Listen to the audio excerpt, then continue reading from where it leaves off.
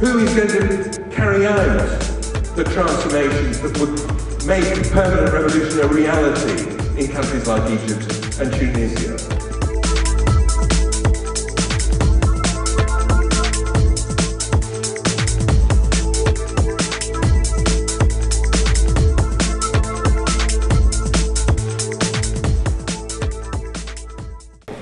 Most of you come to this talk because, like me, you think that music matters. I think that a huge number of people around the world feel that way, and probably a big percentage of the human population has felt that music matters ever since human beings first walked on the planet over 100,000 years ago. When our great ape ancestors first climbed down from the trees, they would have realised quite quickly that the only way for them to survive was to work together to get what they needed from the environment.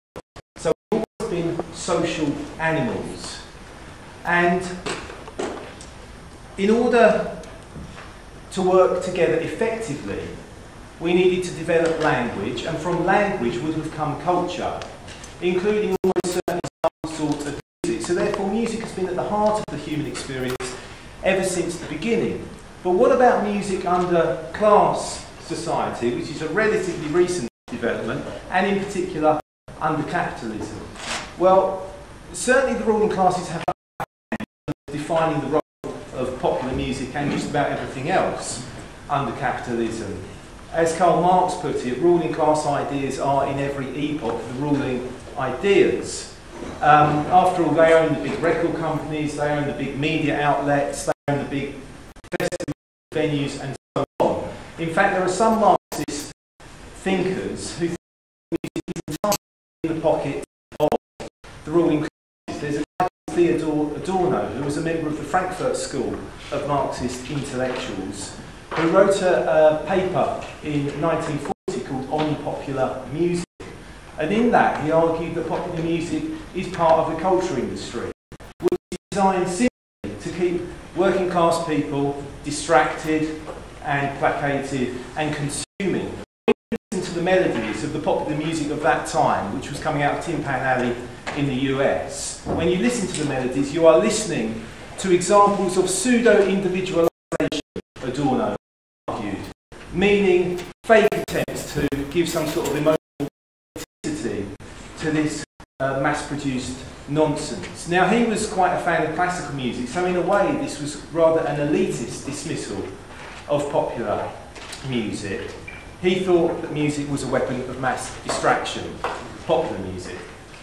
But there are other left-wing thinkers who have a completely different point of view. There are a number of thinkers who became loosely known as the culturalists in the 1960s and 70s, who recognised that the ruling class had their much revered high culture, their classical music and their fine art and so on. And so therefore they argued that working class people should champion and celebrate quite uncritically our popular culture, our popular music, and so on. Now actually, the origins of that line of thought don't really lie in Marxism, but in the writings of a number of anarchist thinkers who were writing around the turn of the last century about proletarian art.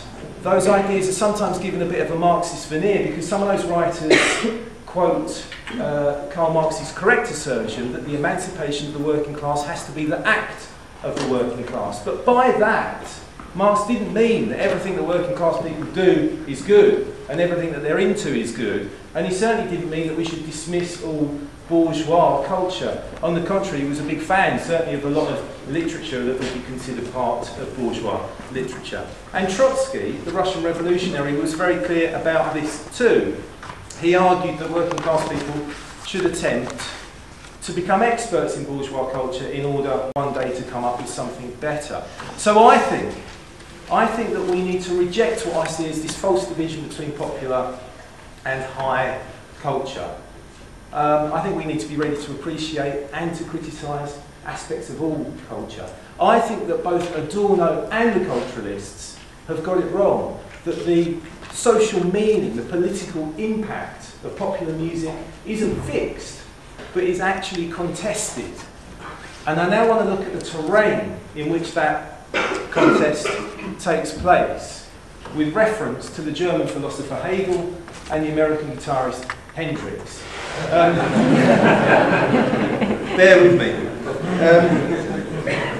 I've got to look to my notes because this was going to pop up on the screen, but never mind, I won't bang on about what might have been. Hegel said something quite strange. He said a few strange things in my opinion, but this was one of them. The owl of Minerva takes flight at sunset. Now I'm going to try and explain what he meant by that with reference to Jimi Hendrix. Now, when you ask a music lover about Jimi Hendrix, they will talk about Hendrix's genius, his amazing ability, his fantastic skills on the guitar, and what a cool guy he was. And all those things are, of course, true.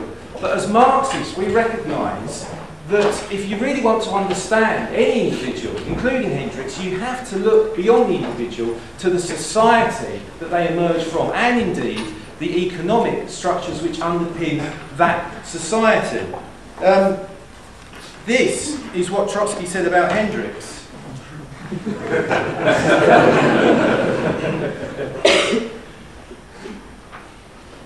It's here somewhere.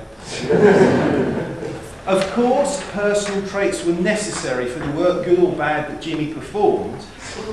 But under other historical conditions, these personal peculiarities might have remained completely dormant, as is true of so many propensities and passions on which the social environment makes no demands. On the other hand, other qualities today crowded out or suppressed might have come to the fore.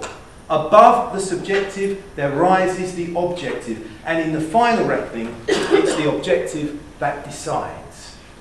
Actually, he was talking about himself in the introduction to his autobiography, but you get the point.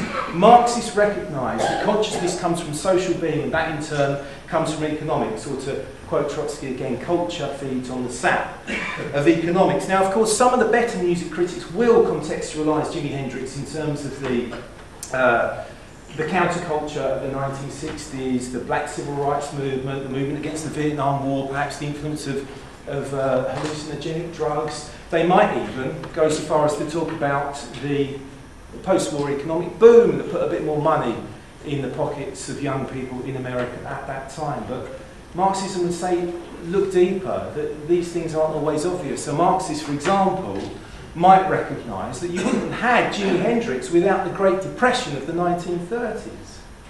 Why? Because the popular music of the 1920s was big band music. Guitarists like me, or Jimmy, I like to compare, guitarists would sit at the back and just comp along, keeping time for the horn players. And it wasn't until the economic depression that those big bands had to get a lot smaller. A lot of the horn players were kicked out.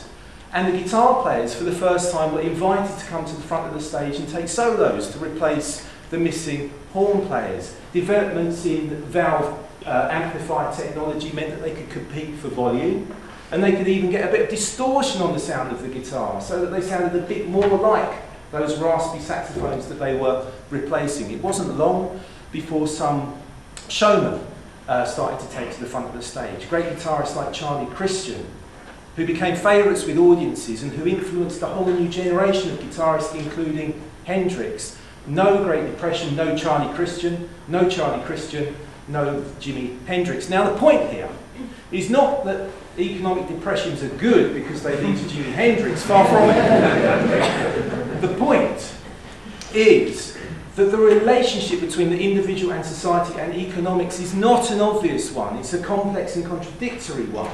Sometimes a dark moment economically can lead to something surprisingly bright culturally. The owl of Minerva flies at sunset, takes flight at sunset. The other important thing to realise about this relationship is that it's not a one-way deterministic street. Actually, individuals can make decisions which influence society around them, and of course social movements can have an impact on the economic relations which underpin society too. So this is a dialectical relationship in which ideas compete and collide and new ways of doing things emerge. And I think it's into that swirling dialectic, that battleground for the meaning of culture, that we have to make an intervention as socialists in order to get the best for our side. Now, I think that some writers slightly duck talking about, some music critics slightly duck talking about the sorts of complexities that I've tried to describe, by adopting a sort of a more nuanced version of the culturalists' view. They don't argue that all popular music is good, but they do tend to cherry pick the good stuff and write about that so that they can continue to write as fans. Now, there's not necessarily anything wrong with this. Some people do it very well. Dorian Lynskey's book, 33 Revolutions a Minute, is good. It looks at that rather exceptional set of songs and artists who consistently combine progressive politics with good music. And it's important to look seriously at those songs. Strange Fruit and Free Nelson Mandela and Fuck the Police and Shipbuilding. I mean, it's a long list, of course. And those artists, Fela Kuti, Gil Scott-Heron, how could I not mention him in this meeting? And Woody Guthrie and Arnie DeFranco, and you know, the list goes on and on. And it's important to look at the lives of those artists and those songs, because sometimes those stories do, and those songs do, capture important moments in political struggle, important moments in the set of social relations, important observations about a particular time and a particular place. Those songs are windows on the world, and they should be listened to as such. But if we want to understand the way that popular music operates in society more broadly, I think we need to look at the way that most people listen to music most of the time. We need to recognise that every time you turn on the TV and watch an episode of X Factor or American Idol, every time you watch a video on MTV or Beyonce at Glastonbury, you're being invited to internalise a set of values, a set of ideas about what's desirable, about what's normal, about what's sexy, and about what matters. Don't worry, I can live without the audio. So, sorry, you've been running around for half an hour. Have you sorted it? I mean, have you sorted it? Okay, sorry, I'll let you have a go. Yeah, all music, I think we have to recognise that all music has an ideological component, and therefore all music has political ramifications. So let's have a little look at what the different opposing groups in society do to make music better serve their particular agenda. Let's have a look at what the ruling classes are doing at the moment. I think what the ruling classes have done recently is very interesting.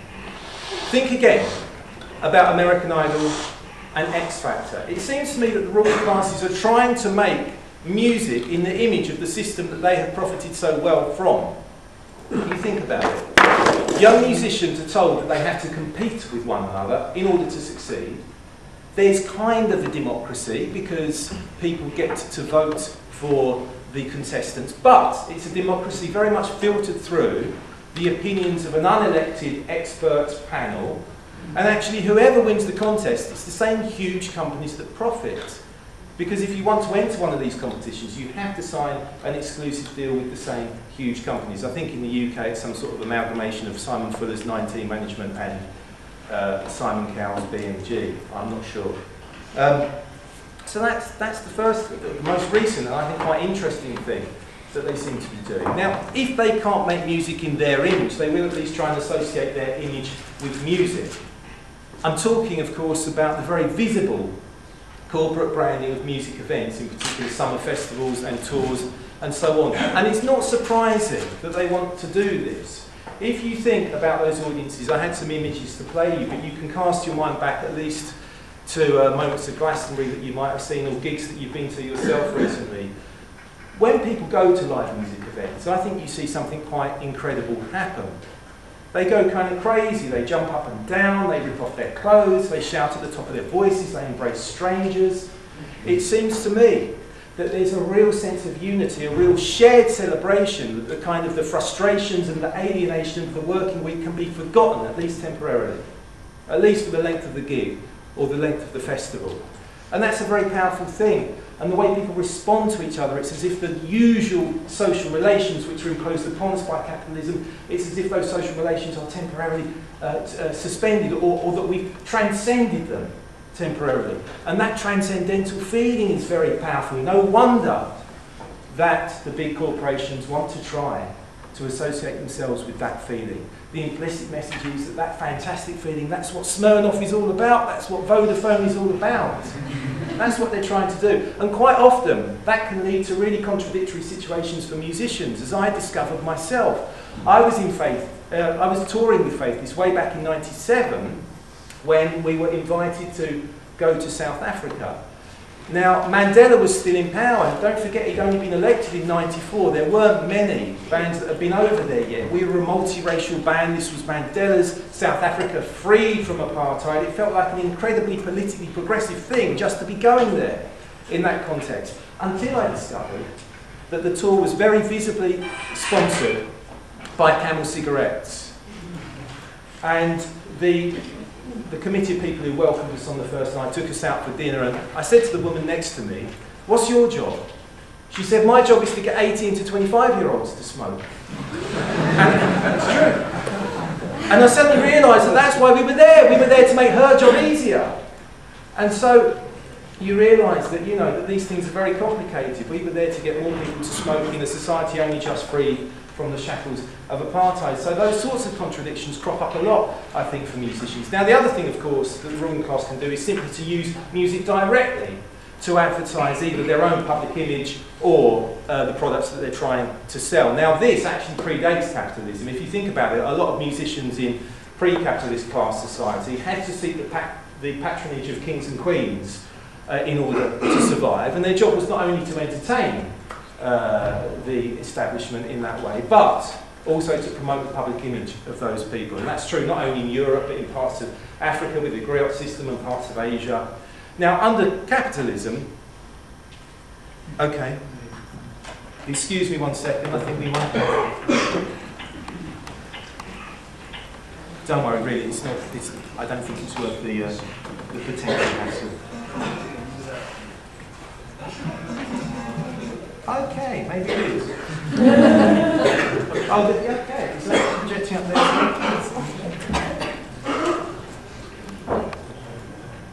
Anyway, where was I? South Africa? Somebody remind me. Actually, I moved on to there was a test which I'm afraid you all failed. I was in the courts of queens and kings, and yeah, so under capitalism, of course, musicians have to seek the patronage not of the kings and queens in the same way, but the patronage of the advertising houses of Soho and Manhattan and so on. And we shouldn't underestimate how important this is for a lot of musicians. The value of record sales for musicians has dropped very considerably. And lots of the musicians that I know now rely on getting what we call syncs, on getting their music used in adverts or in films, Hollywood films, you know, whatever it may be. Now, I don't blame struggling musicians for taking that paycheck. We all need to pay the rent and put bread on the table. But I'll tell you what, some of the richest, best established producers in the world are completely comfortable with this relationship. Quincy Jones, one of the most prolific and certainly best paid music producers of all time, possibly, pop music producers of all time, casually refers to music as being an emotion lotion that can be put on the soundtracks of films. Now, I haven't sort of theorised this in any detail. Perhaps you can help me, but I find that disturbing somehow. So let's look at what our side can do to improve music, to sharpen music up as a weapon with which to change the world. Now, one thing that people have tried is to make music without the commercial considerations and the sort of the ideological assumptions that you would usually have in under capitalism. In other words, musicians have tried to play with the form of music in quite radical ways and have done so with an explicitly political agenda. This sort of avant-garde music is probably most associated with a number of American musicians that came out of the jazz scene in the 1950s and 60s, Archie Shepp and Max Roach and Ornette Coleman and others, but there's also a very important aspect to this scene in Europe, including in Britain. The free jazz scene became the free improvised scene, and actually there's a group of musicians who were based in Sheffield in the 1960s who I think made some of the most interesting music along these lines. I was hoping to play you some, but let me see where we are on this. Is the volume up down there? There's Jimmy. There's Charlie Christian. Are you singing with this? Oh, here we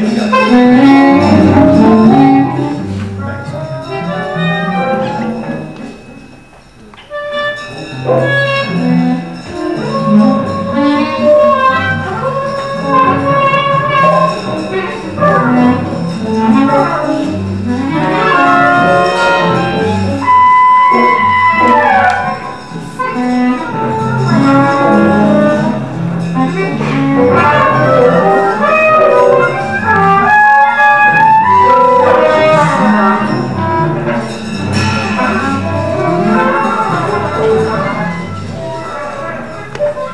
Now this is at the most accessible end of the genre, I have to say, and I actually really like this stuff. I've got a bit of a theory about this album in particular, which I'll share with you. It's not entirely pertinent to the talk, but forgive me, I think it might be an interesting aside for some of you. That album, it's called Karaoke by the Spontaneous Music Ensemble, a group of musicians based in Sheffield.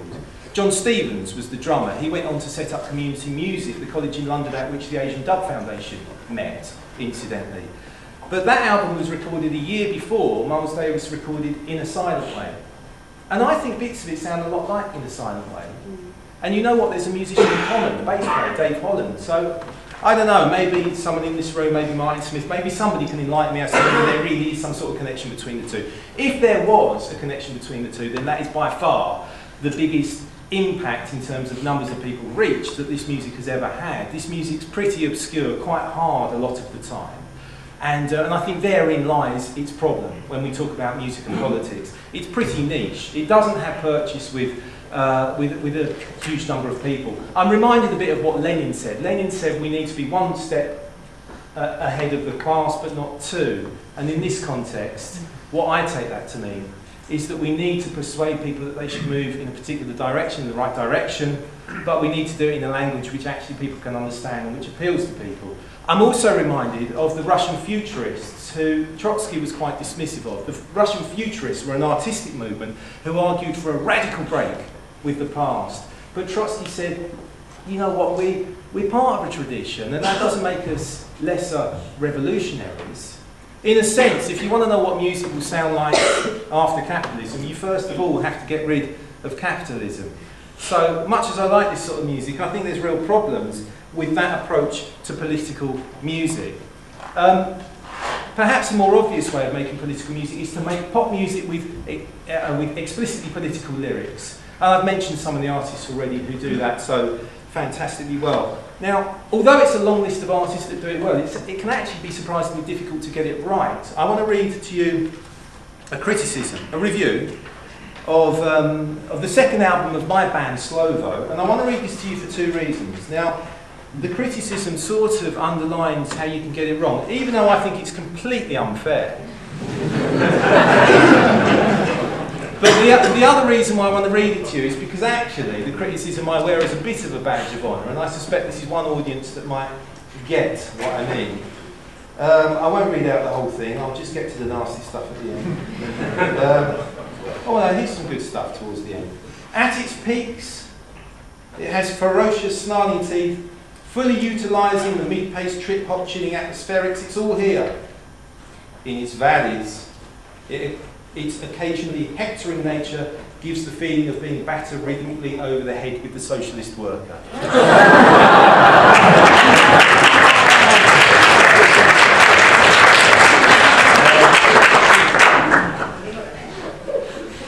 BBC review of my second album, so there you go. But the real problem, actually, is that not all artists want to make explicitly political music, and there should be room for love songs. As Che Guevara rightly said, revolutionaries are inspired by great feelings of love. There should be room for ambiguity and nuance in all art, including music, and we need to find a way of engaging artists who don't make explicitly political music, still engaging them in political activity. And I think one very good example of that that's around at the moment is Love Music, Hate Racism. Whatever, you know, whether or not your lyrics are explicitly political, you can show your support for NMHR. You can register your opposition to racism and fascism and the BNP. You can do a gig for Love Music, Hate Racism. You can put the banner on the website. You can wear the T-shirt in your press conference and so on. And of course, the forerunner of Love Music, Hate Racism was Rock Against Racism, and there'll be some people at this conference this weekend who actually were at the heart of setting that up back in the late 70s. Rock Against Racism got 100,000 people into Victoria Park, got the Clash on stage with Aswad, got Rastas meeting punks, and really made helped to make anti-racism common sense for a new generation. It was a fantastic movement. And as I say, you'll speak to some people who were at the heart of that at the time, but I want to read out a quote from somebody who was in the Socialist Workers' Party but won't be here this weekend because he died a few years ago. I want to read out what he said about Rock Against Racism, because I think his words are a great manifesto for art and music in general. His name is David Widgery. He was just an East End physician, but a great activist. And this is what he said. We aimed to rescue the energy of Russian revolutionary art, surrealism and rock and roll from the galleries, the advertising agencies and the record companies, and to use them again to change reality as had always been intended, and have a party in the process. So I think that's brilliant. The perhaps best thing of all about Rock Against Racism is that you didn't have to be in a signed band. This was something which people were encouraged to do at the grassroots. Your local punk band could just put on a Rock Against Racism gig in the local church hall or whatever, and I think that's fantastically important too. One thing that artists who do have a bit of a profile, who are signed, who have a profile in the media, one thing that they can do, of course, is to use the platform afforded to them by their music to make political statements. And this is something which I think we should encourage musicians to do, but again there are problems. I mean, a lot of musicians aren't working class in a straightforward sense. Many of them are self-employed and sit at home practicing, hoping the phone will ring for many hours, and they can sometimes be a little bit out of touch with different political movements. They can be a bit behind the curve politically, and let's be clear, they don't have a democratic mandate to speak for a political movement. Sometimes they get it wrong. I mean, sometimes musicians just have bad politics too, so there's nothing automatically good, of course, about what people will say in interviews. But even when musicians get it right, or perhaps particularly when musicians get it right, there's another problem that crops up, and that is that they can suffer in their careers. I fear I might have had a glimpse of this myself. I was in South Africa, again with Faithless, but this time just last year. I don't really fear it, by the way. But I was invited by an organisation called Artists Against Apartheid in South Africa to record a radio advert which compared South Africa in the bad old days of apartheid with Israel now, and encouraged people to boycott, to join the cultural boycott of Israel. And this radio advert went out on the equivalent of Radio 1, and it caused quite a stir. The Zionists in South Africa are very well organised, and they first of all lobbied the radio station. The radio station stood their ground, and they said, well, this doesn't incite violence, we're going to continue to run it, we don't have a problem with this. So next they lobbied the promoters of the Faithless tour, and the promoters became convinced that the Zionists would at the very least picket the Faithless gigs, if not make some sort of an attempt on my life. So there was all sorts of extra security brought in, sniffer dogs. It took ages to get the punters, as we call them, the crowd, into the gig. In fact, of course, neither of the above happened. Often the Zionists' bark is worse than the bite. But the manager flew out from London and sat me down and said, Dave, why have you created this shitstorm? And I told him, I said, I'm sorry that you've had to deal with a shitstorm, but actually, I'm proud of what I've done, and I'd do it again in a moment. But who knows what the long-term consequences might be? All I do know is that other musicians who have been asked about this in the past do feel that this can cause problems. There's a seminal book called Black Nationalism and the Revolution in Music by Frank Kofsky, written in 1970. And in that book, he interviews some of those radical jazz musicians that I talked about, and several of them say that they feel that their careers have been adversely affected by speaking out, quite often in support of national liberation struggles, actually, at that time. Of course, that isn't a reason to not do it, but potentially it's something which we need to look at and be aware of. Yeah, and talking of Israel and South Africa, sometimes the right thing for musicians to do is to refuse to play. Sometimes. Now, it doesn't have to be the boycott of a whole country, it could be the boycott of a venue that's been homophobic or whatever. But sometimes, if there's a properly supported and coordinated campaign for boycotts, then I think it's exactly the right thing to do to join that campaign. And one such example, in my opinion, is the cultural boycott of Israel at the moment, as part of the broader boycott, divestment and sanctions campaign. Now, if you want to ask me why I think it's right to boycott Israel, you're welcome to do so, but if you're interested in that, I would most of all urge you to go to the next session about BDS, at which Omar Barghouti and others are speaking. But I want to use what remains of my time to say a few other things. I mean, on the question of the cultural boycott, we can all play a part. Music fans and political activists can play a part, because these days, like never before, you can speak directly to acts via Facebook. So if you see an act has booked a gig in Tel Aviv or some other part of Israel, you can get on Facebook and try and persuade them that they should cancel it. Or if an artist joins the cultural boycott, you should send a message of support. I can tell you from my own personal experiences that makes a huge difference. So, you know, we should think about using the internet and Facebook in that way around the question of cultural boycott, in particular the cultural boycott of Israel. A mention of the internet leads me to the last of the things that our side can think about doing in terms of sharpening up music as a weapon for changing the world, and that, of course, is expanding media which we have some control over. I did an interview with an internet radio station the other day. I think it was called Rebel Radio, based up in Cambridge. And it was brilliant. It was a brilliant show. They were talking about the strikes. They were talking about Palestine. They played Slovo, Freedom for Palestine, and Low Key back to back. It was a fantastic programme for all sorts of reasons. Now, I think more of us should do that. And if anyone in this room has got experience of how you set up an internet radio station, I'd like to hear more. I'd be interested in getting involved in doing something like that, because of course we do need more of our own media, more of our own media outlets. Let me see if I can start to wind up by playing you a piece of music. Okay,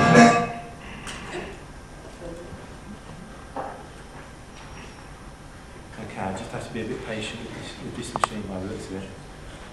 I don't think I've got the patience. Do that on there.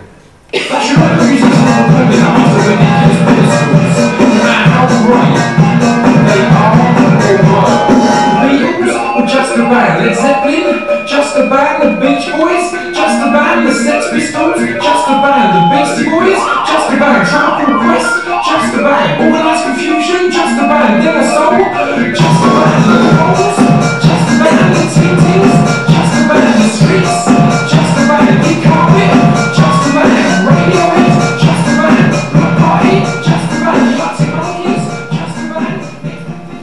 That was Dan the Sack and Scroobius Pip, who are, like the list they read out, just a band. I'm sorry to offend the older comrades, but the Clash were just a band. To paraphrase Karl Marx, musicians have sung about the world in many different ways. The point, however, is to change it. Now, I've been a professional musician for a long time now and a music lover for much longer, but I don't think for a moment that music on its own can change the world. Listening to music and making music should never be a substitute for going on demonstrations, supporting workers on strike and getting politically organised. I would urge people to think about joining the Socialist Workers' Party this weekend. It's important that we're organised in the fight against capitalism and for a better world. But music can play its part. And I've given you some ideas, hopefully some thoughts about how it can better play its part. Now I'm very interested to hear what your thoughts are. Thank you for listening.